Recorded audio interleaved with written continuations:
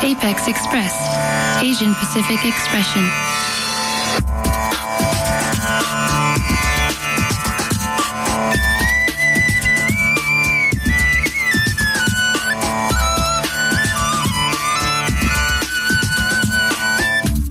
Community and cultural coverage. Music and calendar. New visions and voices. Coming to you with an Asian Pacific Islander point of view. It's time to get on board the Apex Express. Welcome to Apex Express, news and views with an Asian and Asian American point of view.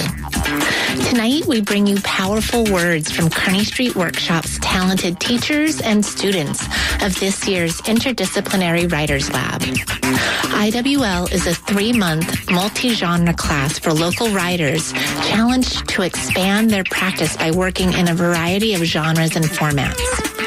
Stay tuned to hear the fruits of their labor. I'm your host, No Girl. Keep it locked right here on Apex Express. But first, we want to recalibrate a discussion on immigration after the terrorist attack in Paris. With us, we have Professor Bill Ong-Hing, Dean Circle Scholar at the USF School of Law. He's the founder of the Immigrant Legal Resource Center in San Francisco and was a consulting scholar on Crossing East, the Peabody-awarded radio documentary series on Asian immigration to the U.S. We've had you on before on Apex Express last month, and we were talking about the Syrian refugee crisis. One of the things that we didn't get a chance to talk to you about is we were looking at the role that the United States is playing in receiving refugees, and it's been a very slow process. And part of that is because of the extreme screening process that goes through before we allow refugees in. So given that there's all this kind of fear-mongering of folks saying we don't want to let Syrians in, they're the ones who are going to, do terrorist acts, can you just describe to us what that screening process is?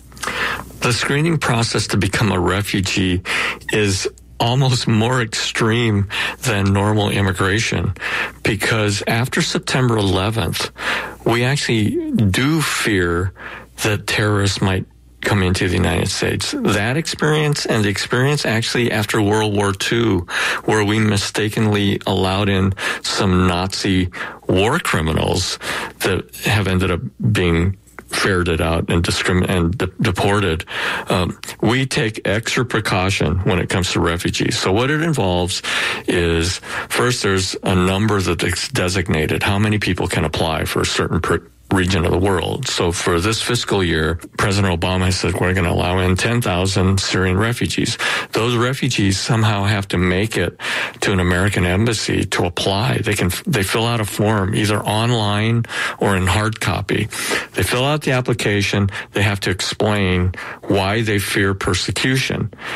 That application is reviewed once by the people at these American embassies. Then, from the Department of Homeland Security, there's a team of refugee evaluators. That team travels all over the world to look at refugee applications, and then they interview the refugees. They test them by asking them about their families, their backgrounds, where they went to school, what their beliefs are, et cetera, et cetera. And so they're very intensive interviews, and the whole purpose for that is to look for whether or not there's some indication that the person may not be who they say they are, or that they're lying.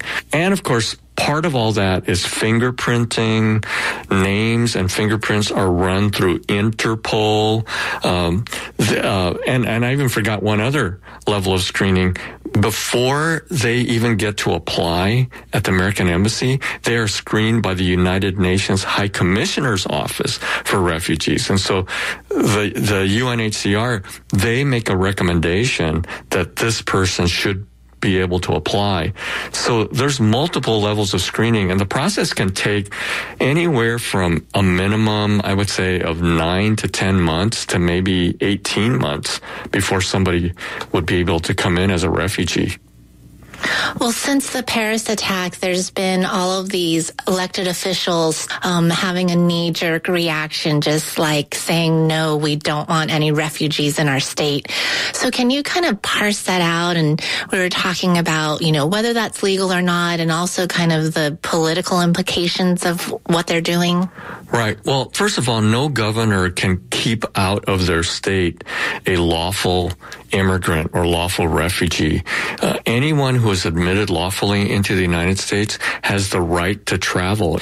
There's only one entity that can regulate immigration. That's the federal government. That's in the Constitution, and that's a separation of powers concept, that when it comes to immigration, only the federal government can regulate immigration. And so, for example, when Arizona a few years ago passed its anti-immigration law, SB 1070, the Supreme Court struck down the bulk of it on the grounds that Arizona was trying to regulate immigrants because they were trying to pass special laws that made it a crime to be illegal in their state. And the Supreme Court said, no, you can't do that. That's regulating immigrants. So the governors cannot keep anyone out. Now, here's another challenge, though. Even though they can't keep someone from coming into their borders, there is this question of refugee resettlement money, because the federal government provides refugee resettlement funds that usually are distributed to the state, and then the state gives it to various refugee resettlement programs. There are different Catholic Charities programs, there's International Refugee Committee, there's a variety of entities that are known to help people get resettled, job training, language training, social Americanization, if you will, integration programs. And the governors are threatening that they won't distribute that money to the agencies that are going to help Syrian refugees. And that, again, the state cannot discriminate based on ethnicity. It would be trying to, for example, discriminating and saying that Chinese can't get something, but that Latinos could. You can't do that kind of discrimination in the United States anymore. Now, the danger, of course, is that beyond the law, beyond what they can or cannot do, it is a question of whether or not the governors can create an unwelcoming atmosphere. And that's a different question, because if people in Texas are going to hate the Syrians, well, you may not want to place them there. Unfortunately, I think that when a governor of a state makes statements against the Syrians, it creates an atmosphere and fear-mongering, and other people chime in, and they feel deputized by the governor to themselves engage in private vigilante type of racism, and so that's a problem. That's not a legal problem. That's a social problem that these governors might be creating. Mm. Well, I've seen a lot of historical context to other time periods where the U.S. has turned away refugees, and, with 2020 hindsight, we see the mistakes that we've made. Can you talk about some of those examples? We talked about Eastern European Jews. We also talked about Southeast Asians. Right. In the 1920s, there was something called a national origins quota system that was how people got into the United States. And there's these quotas that favored Western Europeans. So when the Second World War started in Europe, many Jews were trying to flee because of what Hitler was doing, even though it wasn't as well known as we know today what was going on. But Jews fled, and there's this very infamous incident involving a ship called the SS St. Louis, where it carried hundreds of Jews who were trying to get into the United States and get protection. But Franklin Roosevelt turned that ship around for fear that it would send a wrong message. If he accepted that ship, then more would come, and that ship was sent back to Europe. And the fate of those Jews is well documented, that most of them died in the Holocaust, and so that's one sad chapter. And you're right, when the the United States withdrew from Vietnam in April 1975, what the United States contemplated was that there would be perhaps a few thousand Vietnamese and a handful of other Southeast Asians that might qualify as refugees who had been helping the military. But when it became very clear that those individuals had families and there was a bigger crisis, we opened it up more and we allowed in thousands more, and then U.S. military personnel argued with the administration that we, for example, also had to allow in Hmong in Laos who were helping us fight this silent CIA war on our behalf against the Laotian communists, and once we withdrew, the Laotians were persecuting the Hmong, and so we allowed in more Hmong into the United States. So we've made some very serious mistakes. We did the same thing in the 1980s with respect to Central America when we were turning away Guatemalans and El Salvadorans because the governments were governments that the United States supported. But then when the persecution became very clear and congressional hearings demonstrated that the governments that we were propping up were actually persecuting the people that were fleeing, we acknowledged the mistake and we actually ended up allowing more Guatemalans and El Salvadorans in at that time. So we chronically have made mistakes when it comes to refugees. And if we listen to these 31 or so Republican governors who are trying to turn away Syrian refugees, I think we would make another serious mistake.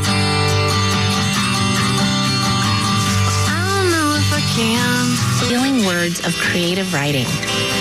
Kearney Street Workshop is the nation's oldest multidisciplinary Asian American arts organization. In addition to creating a space for emerging artists to test out their material and build an audience, KSW fosters a safe space for established writers to push their boundaries. It's called the Interdisciplinary Writers Lab, and this year, 15 students were selected to work with 3 award-winning teachers. Bryn Saito for poetry, Naomi Munawira for fiction, and Tanaka Hodge for writing for performance. To celebrate the release of the 2015 IWL anthology, a packed room gathered at the California Institute of Integral Studies to hear the fruits of their labor. Tonight, you'll hear from the students and teachers. The works they perform span poetry, fiction, and essay writing. Jason Bayani, a gifted writer by his own right, and KSW program manager, served as the night's MC. And our first cohort reader of the night is Shelley Wong. Give it for Shelley Wong. I crossed the Pacific. Water swirled inside me, threatening to drown me out. I came for gold, for railroad iron, for hope, for family, for love. The city was steep. I found my brothers and sisters in Chinatown. I ran through the ocean to the rivers threading through the mountains. I lit the fuse that split the mountain like a melon.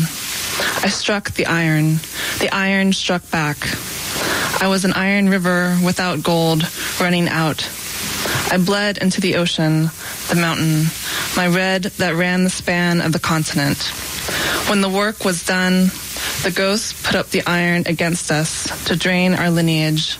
But 4 families found each other in the steep city, and I changed the land that shuddered and shook, bringing fire that devoured our houses, but also the city hall records.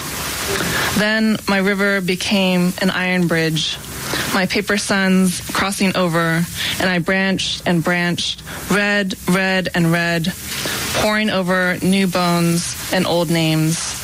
I was the heartbeat fire that spread into the earth, soaking into the old trees. I was the burning blood.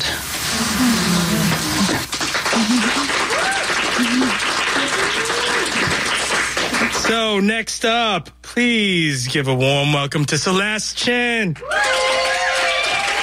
Hello. Oh, it's beautiful to look out and see you all. I've actually just been traveling for 24 hours, 10 a.m. yesterday to 10 a.m. this morning, and that seems appropriate for this story. Wolfpack in the Tenderloin at midnight. They walk up Hyde Street. Wrappers litter the ground, wet with rain. "Hey, sweetheart," comes a low, gravelly whisper from a car to the left. The four women keep walking, past the locked children's playground, the gangway, the New Century Theater with its promise of sparkling lights and dancing women, and then past rows of closed shops that look like dank confession booths. They stumble into line at Grubstake, waiting on the sidewalk until they are called in. API and queer, butch and femme, and in between. Hong Kong immigrant and Filipina mestiza, Bangladeshi and Chinese Malaysian. They swill beer and swish their legs, clad in a swirl of black jeans and denim jackets, magenta velvet dress, teal rhinestones, and a crusty polyester gown. Finally, they're eating. They talk over turkey dinner and mashed potatoes. It is Pride Month in the city, this place of queer mythology. A buttery smell wafts from the kitchen, onions curling up like sweet question marks, sausages frying in a pan, flames fanning out blue halos. And then they are done. Outside Grubstake, there is a glint of broken glass lying silver in the ground. Brush against a beefy arm. Beer breath. Tense arm gripping a Corona. She sees the man's tight jaw, his head, a giant pink Cabbage Patch doll, pursed lips atop a beefy body. He reaches past her, puts a gleaming bottle between her butch friend's legs. "Are you a man or a woman?" he says, laughs. His two faceless friends laugh next to him. Her friend doesn't flinch, grabs the bottle tightly, holds it, if she needs a weapon. He looks. She and her friend stand unmoving in the doorway of Grubstake. She takes off her high heel, readies it with her hand. She remembers reading somewhere that you could pierce a human heart with a heel. Used with force, the spiked stiletto could cut through flesh, through muscle. So she gets ready. Cabbage Patch moves first. Pushes past them. "Go back to Concord," her friend yells. They are luckier than the New Jersey Four. Cabbage Patch and friends are a beige blur, pushing past the women and into the restaurant. She needs to be in motion, pulls her friends with her to embrace the Tenderloin streets at midnight. Drunken heart, crushed, for what almost happened, for what didn't happen. They are morphing, from female to feral, swallowing the night sky, deviant and defiant. Thank you. So if you're not familiar with Interdisciplinary Writers Lab, Interdisciplinary Writers Lab is a 3-month program. Once a week they meet. And it consists of 3 different genres. We have, poetry, fiction, performance, and, we had a section for poetry and fiction and writing for performance. And throughout the whole 3 months, the entire cohort worked together through these 3 different genres. And so a lot of them got to really experiment and break out of their comfort zones. And it's pretty awesome to see. So next up to the mic, please welcome up Audrey. Give it up for Audrey. I wrote this poem as my first attempt at eco-poetry. Our poetry teacher, Bryn Sato, she told us she was writing a poem from the perspective of a river that was recently undammed so that its waters could bring life back to the surrounding ecosystem. And it made me think, what freedom, what liberation song that river must be singing. And then what is the opposite of that liberation? What would an echo poem be like from that opposite perspective? So this is called Great Dismal Speaks to Nat Turner. I'm saturated sponge of land, soaking up all where the waters seep. I'm lazy lift of alligator eyelid, slow to rouse from dark, dank sleep. I'm drawn out sound of lily pad protests as fat bullfrogs slowly leap. I'm crunch of leaf, snap of twig, under feet that never rush, always creep. I'm stretched wide from the Cape Fear River up north to Chesapeake. I spill over with drowned sorrows. Death visits my depths, only to reap. Everything, everyone comes here to hide. I store the memories way down deep. And you, why do you draw near to me? What secrets do you need me to keep? Thank you.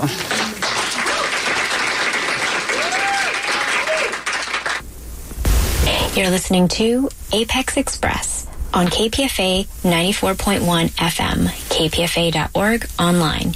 And this is a recording of the final reading of Kearney Street Workshop's Interdisciplinary Writers Lab, a multi-genre masterclass for local writers.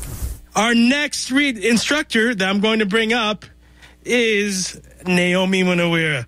Let me say a couple of things about Naomi. Naomi is a Sri Lankan American author and artist. Her debut novel, Island of a Thousand Mirrors, was initially published in South Asia and was released in the U.S. in fall by St. Martin's Press.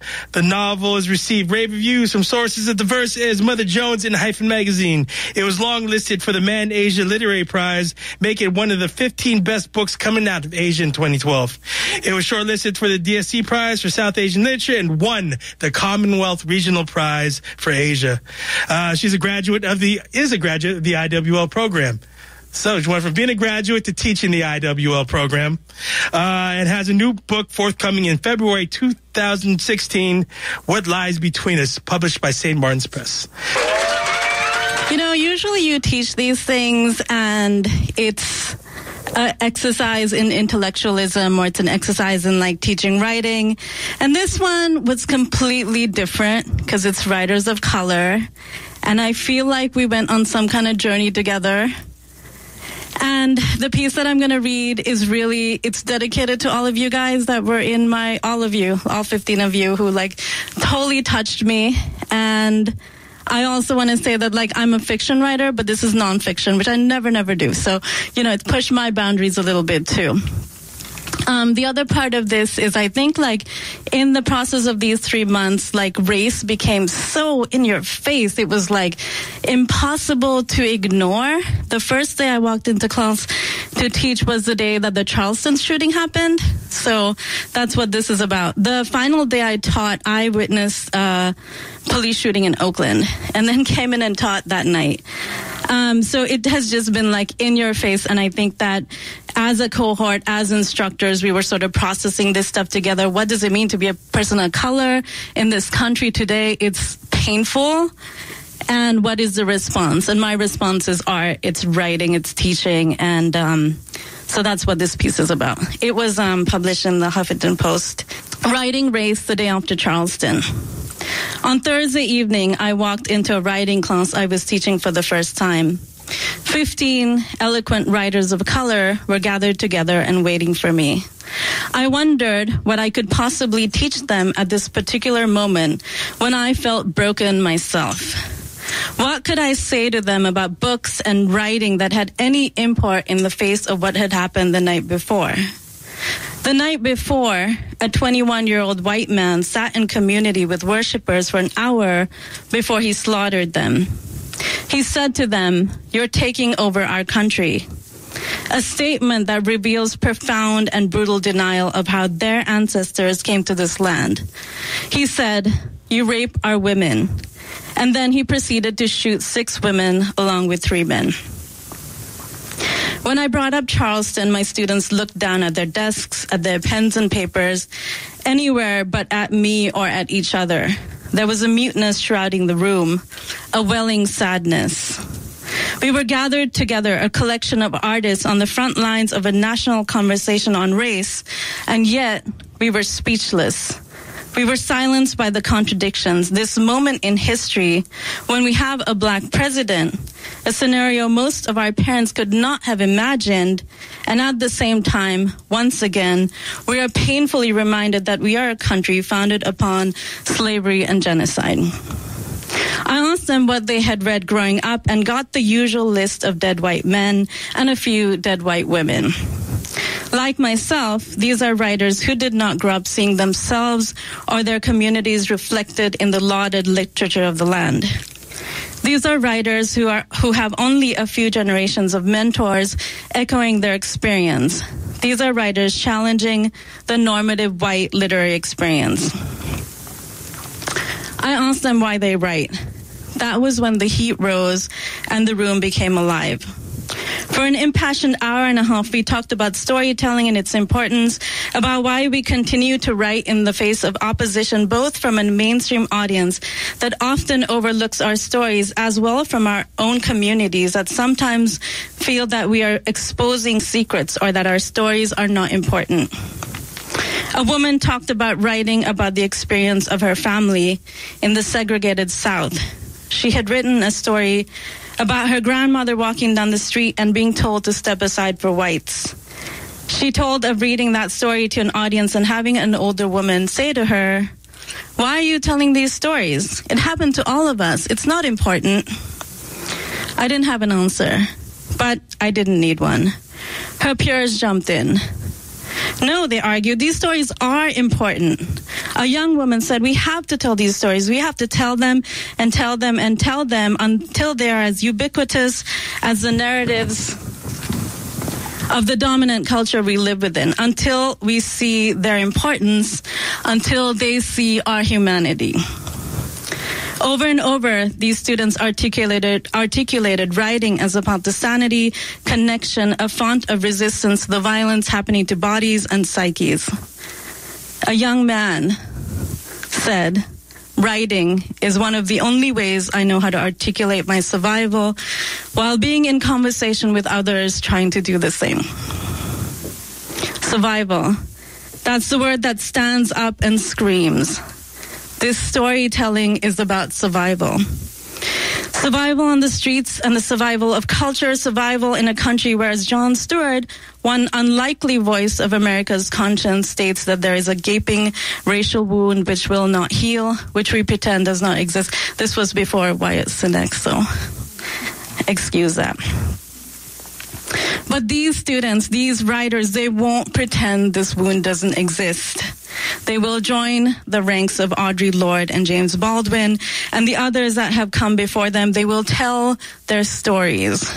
They won't ignore the wound because it is woven into the fabric of their lives. They will write it. They will tell it. This is what my students will be doing. This is what I will be doing. At some point, someone said, I love everyone in this room. There were smiles through the heaviness. I thought, here is our community. Here is the only solace and salve I can imagine in this moment. Next week, Bona Voices, the only ongoing Writers of Color conference in this country, commences in Miami. 2 of my students will be heading there to continue this conversation in a larger community, a larger gathering. Being a Bona alum myself, I know how much power and healing there is in gathering. The stories will flow. They will flood the page. They will enter the ethos. They will change the narrative. They will remind us of James Baldwin's words. The precise role of the artist is, after all, to make the world a more human dwelling place. Thursday night, in the midst of tremendous heaviness, those bright students gave me something I wasn't expecting. They gave me hope. In the scope of what is happening in America today, hope is as noble a reason for writing as I can think of. Thank you.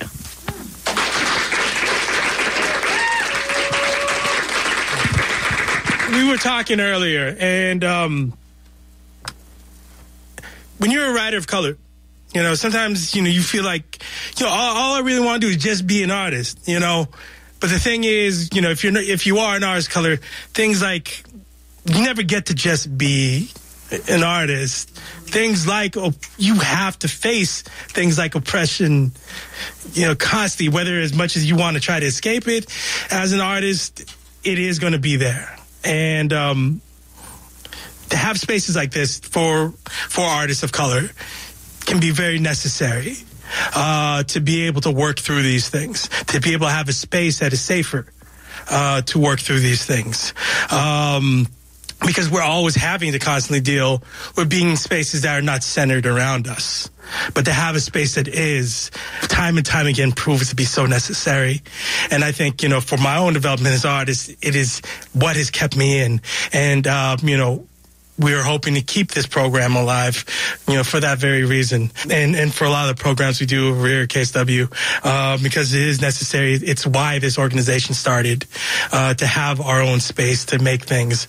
And, we hope to continue keeping alive. Next up, bring up the next reader. So, Geese, our next reader from our cohort will be Paula. Please give up for Paula. This is called The Burning.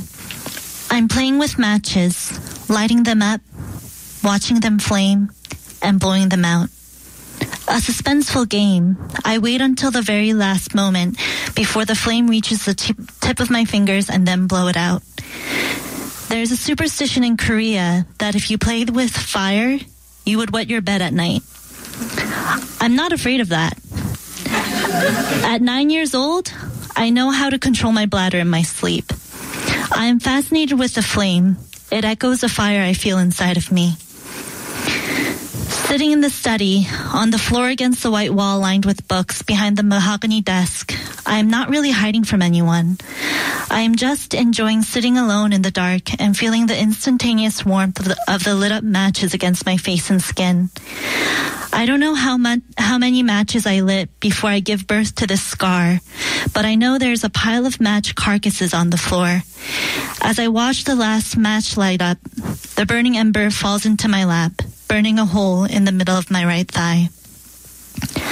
I don't scream or yelp or squirm. I watch the burning piece of wood sinking into my skin. I feel the burn sear through my body. It is painful and fascinating to watch and feel at the same time. The hot head of the match that sunk into my skin creates a pool of something murky that looks like melted opaque wax fluid. I wonder for a second, why am I seeing wax instead of blood? Through the heat and pain, I start to dig the wax-like fluid out of my fresh wound with the other end of the match. It feels like I'm digging wax out of my leg. I am simultaneously fascinated and disgusted by this action. Why am I doing this? Why am I not crying and shouting for help? Why am I sitting in agony and observing instead? What will my mother say when I show her my fresh wound? I remember when I scraped my face against a brick wall after I fell from a bike. My brother and I were riding our bikes down a hill, and my bike was rolling down so fast I lost control of the brakes. I had two choices: to slam into a brick wall at the entrance of someone's home, or to go toward a banister on the edge of the hill that was clearly the cliff onto death. I chose the former. After I fell, I got up and did a body scan. No broken bones, just a couple scrapes on my knees and elbows. This was good. Great, even. When I faced my brother, he winced and looked like he was about to cry. He pointed at my face and voiced a sound that was a half yelp and half mutter. Look! I slowly turned around to look in the fisheye mirror for cars that was right next to the brick wall. What I saw was a girl with half of her face covered in blood. My first thought was, gross. Then the pain caught up with me. I started to cry because I wasn't sure how big the wound was. Was it the entire right half of my face? We scurried home, climbing up the seemingly endless, gigantic hill with our bikes to reach a place of comfort. But no adult was there to treat and take care of my bloody face. So my brother and I knocked on the door of our neighbor's house. A Caucasian husband and a Korean wife. We didn't know them very well, or at all, actually. But they welcomed us into their dark and cavernous home. The lady gently cleaned up my face with warm water and rubbing alcohol and comforted me until I stopped crying and became calm. When it got dark, my brother and I returned to our house. I lay in my bed until my mom heard the news of my injury and came rushing into my room. I could hear her in the hallway asking my brother if I was okay. I was prepared for her and made the most pitiful face I could muster. She took one look at my face and said, "That's it?" I felt betrayed. She seemed more concerned with the wound leaving a permanent mark on my face rather than feeling for my sorry state. Fortunately, the wound healed and did not leave a mark on my face. But my insides know how I felt when I didn't receive the sympathy and support I craved. As a 9-year-old with a burnt leg, I knew that even if I cried for help, people, being my mother, would not care. And since this scar wasn't on my face but on my leg that is easily concealable, the cry for help would be even more futile. She was concerned about the scar marring my face, which would possibly get in the way of my future rather than how I was hurting. She's not a bad mother or person. She is merely the practical kind, which is not to say she's uncaring. She cares deeply about where in the future the scar will lead me. A scar on my leg is much less liability than a scar on my face. So I stayed silent, stifling the loudness of the pain coursing through my body. Thank you.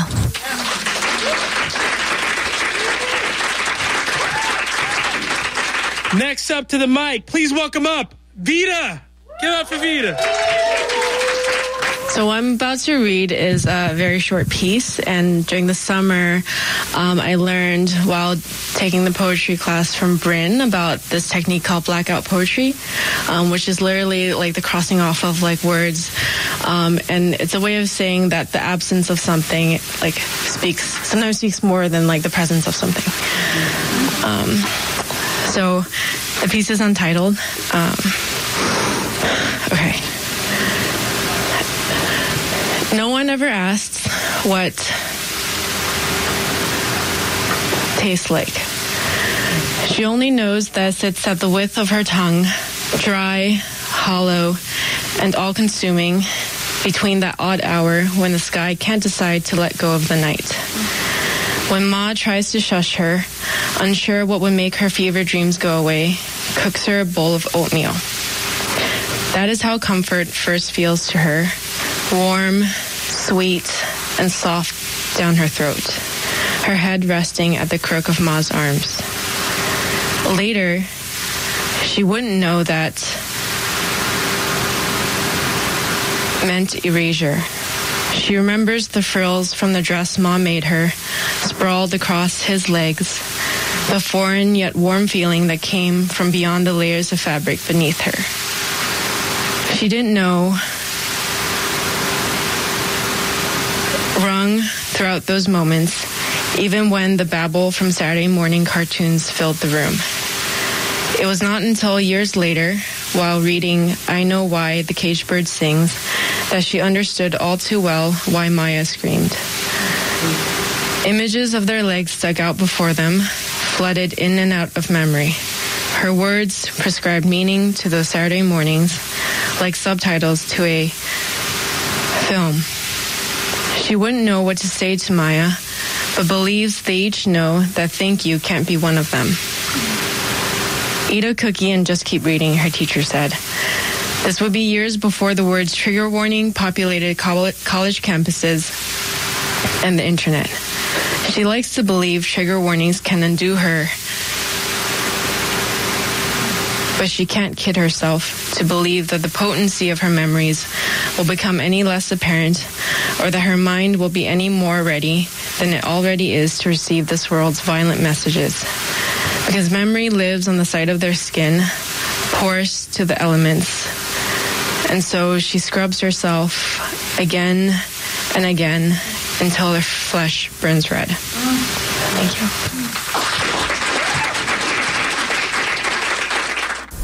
You're listening to Apex Express on KPFA 94.1 FM, kpfa.org online.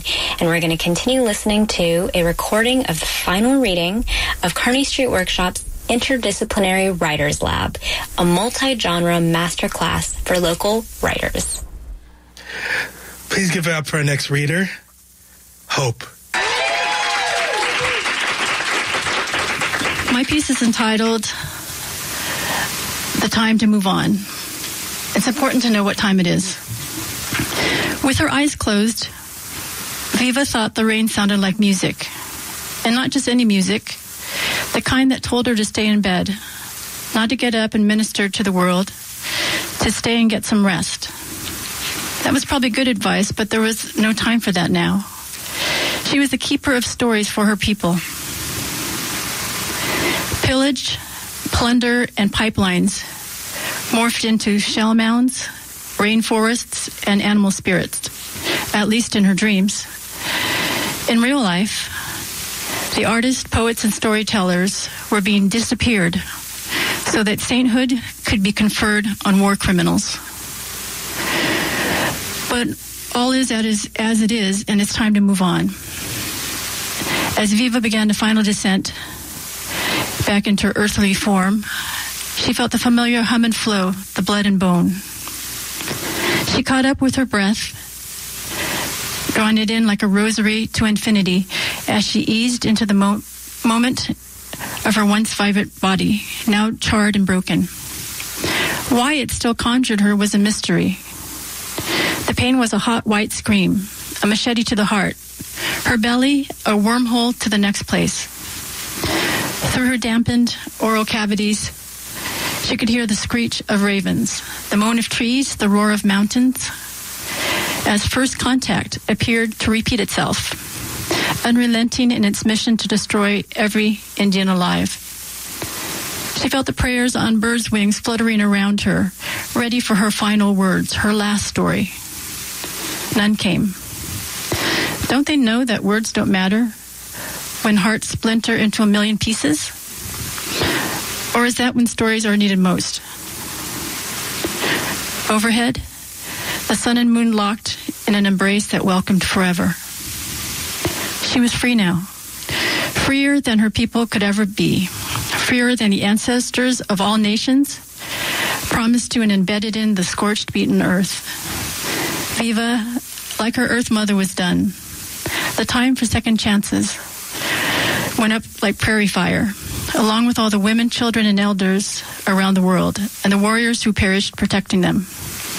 The end had begun with the massacre of the dreamers, the slaughter of innocents, followed by the mass extinction as the earth reclaimed her power, reclaimed her right to exist.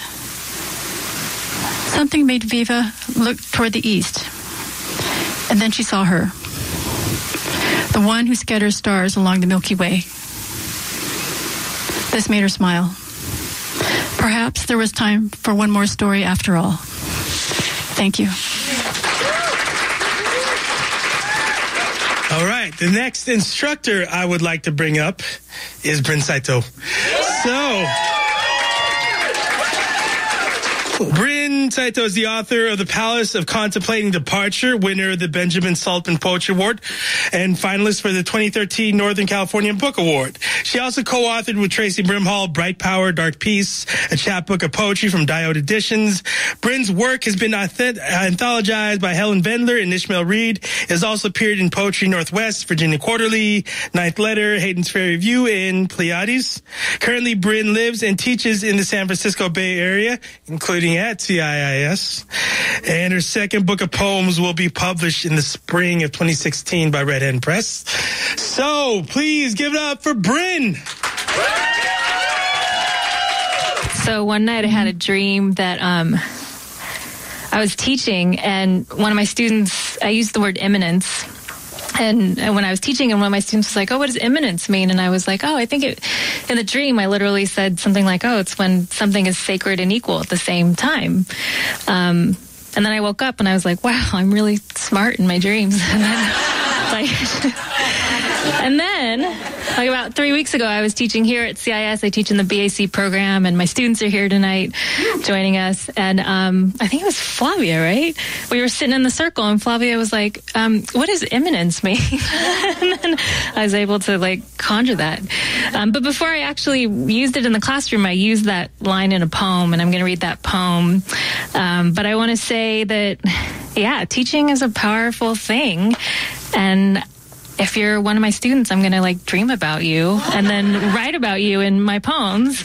But teaching with IWL was just so transformative, I think, for all the reasons that have been spoken of already. It was just this, we talk about brave spaces over safe spaces. Like there are no safe spaces, right? And you could just be your bravest, most vulnerable, most compassionate self, in the space. And we were able to do that, I think, together and write together in that space. And it changed us all. So just an honor to be a part of it, and an honor to be here tonight, to hear everyone read. Just feels like, a year and a half ago, we were dreaming this up, and it's actually happening. So this is called Present in All Things. In New York, summer sank into us like a hot tire, and winters cut deep, so we'd walk arm in arm for a cup of warmth, our faces wrapped in snow. Now I live in a seasonless city, and I don't know where I am, or how, or what month. My grandmother who's dead is telling me stories, and my sister saying I'm going to die young. And last night I yelled at a cop in West Oakland while his partner looked on, my tremulous rage spiking the air around us with burnt cinnamon. What I mean to say is I'm living. What I mean to say is sometimes I can taste my own madness, and I don't mind it, and I miss you, and I'm alive. When explaining immanence to my students, I say immanence means everything is both sacred and equal at the same time. Do you know how revolutionary this is? History teaches us otherwise. History has taught you to tie a black ribbon tight around your throat and try singing, and to do this every morning and call it good. Do you remember the tipping hill town we passed on our drive to the coast? The one with the dusk light cut from a vein, and the warm bread at midnight, and a dependable landline, but no hot water and no spare devices for cooling? In my dreams, we arrive there and we park the car forever. Then we sit like two children at the top of a stopped Ferris wheel, and we tell each other everything. Thank you. You're listening to Apex Express, KPFA 94.1 FM, kpfa.org, online. And here's more from the final reading of this year's Interdisciplinary Writers Lab, a multi-genre masterclass for local writers put on by the Kearney Street Workshop and CIIS. All right, so we have 3 more readers from the cohort. So, first of the last 3 to come up. Please welcome up Janine. Give it up for Janine. After a long-distance phone call in which you did not know my voice. I remember sharing your bed during those warm nights when I'd visit. I'd listen for the low hum of your breath, mingling with the cricket orchestra and the percussion of rehearsal explosives just over the hill. Your breath was my comfort, a reminder that life goes on, even in a place where it so often didn't. You don't sleep much these days. Your breath comes jagged. You spend nights stumbling through rooms, pounding on doors and shouting like an occupying soldier. You no longer recognize your house. You tell everyone you want to go home. I wish I could take you back to the time before life cheated you, before the myriad health issues that plagued you like wild gin until your body and mind gave in. I wish I could lay your old life before you like a huge mound of dough, ready for you to knead into place and bake into one of your perfect loaves. When will I lie next to you again? Listen to your breath compete with the muezzin's call. Feel your body rise and fall next to me like the dough, like it always has, even when we were apart. Now it's the past that occupies your bed, keeping you up all hours, taking from you what it always knew it would. Thank you. Moving on to our last 2 readers of the night. Please give it up for Fong. I want to read a poem, or I want to read 2 poems. But the first is a cover poem after Suhair Hamad's poem, No Cover Up. It starts with a quote from Bessie Head, an activist. It is myself and myself alone that I have to present. A protest is an excuse, a cover-up. No cover-up. No cover-up. This is us, the brown, skin, the flat, nose is strong, legs and night sky, hair thundering. No was not regimes and CIA plots and U.S. escalation. No was not guerrilla fighters hiding underground, undercover villages. No cover-up. This is us, the mother humming lullaby to baby in hammock, the father biking sitlow for living. No cover-up. This is us, the yelling too loud, the pushing in markets, the squatting to make a seat where they forgot to set one. No cover-up. This is us. The child knows no history, tugged across the Pacific, sad stories buried deeper than our dead. No cover-up. This is us, artists digging into that darkness while tradition teaches us to never overturn graves.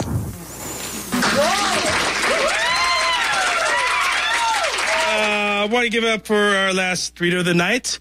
Please give it up for Josh. Jay and the Mack Truck Boy, or Black Boy as the Wind. He asks if I'm feminine at all. Right before he gags me, bitch foaming the corners of his lips, splattering my face. And I suppose he doesn't need permission for this, what? With his big hands larger than my mouth, his body a Mack truck and me a breeze, passing through, making a highway a home, mistook 8 inches for a wind chime, figured I'd make some music. Silence is a hollow song. The way it implies an action. Like most songs, there is history behind this music. My silence derives from man, the way they take. My silence derives from white, the way you attach it to man. And the question is already implied, already answered, already pulled from my body and assumed inheritance, assumed position, and filled. When the Mack Truck Boy asked if I was feminine at all, he was asking, do you know what happens to the wind here on this highway? Are you the wind? May I break through you? I promise there'll be enough of you left for the rest of us speeding by. And I suppose his thank you is as implied as his yes. What? With his big hands larger than my mouth, the size of February, the size of my death in a newspaper, a Facebook post, a white boy's bed. As a child, I'd boast loudly about being a typhoon in the face of danger. I suppose this is why the Mack Truck Boy smiled when he smiled. His grin, the irony stretching across my skin.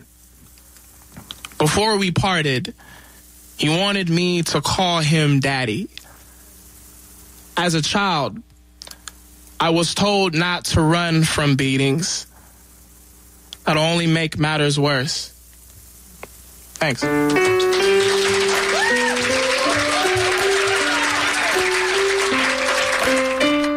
That was selected readings from this year's Interdisciplinary Writers Lab, put on by Kearney Street Workshop and CIIS. They'll be taking new applicants next year, so to find out more about IWL, check out kearneystreet.org. Thanks to Justine Lee for editing the segment. To subscribe to our podcast or listen to our archives, hit up our website, apexexpress.org. You can also find us on Facebook. Apex Express is produced by Marie Che, Ellen Choi, Tara Jarabji, Salima Hamarani, Rosalia Lano, Carl Jogbungnan Singh, RJ Lozada, Preeti Mangala Shekhar, Robin Takayama, Yvonne Tran, and Michael Yoshida. Thanks to Justine Lee for editing the bulk of tonight's show. I've been your host, No Girl. Up next is The Bonnie Simmons Show.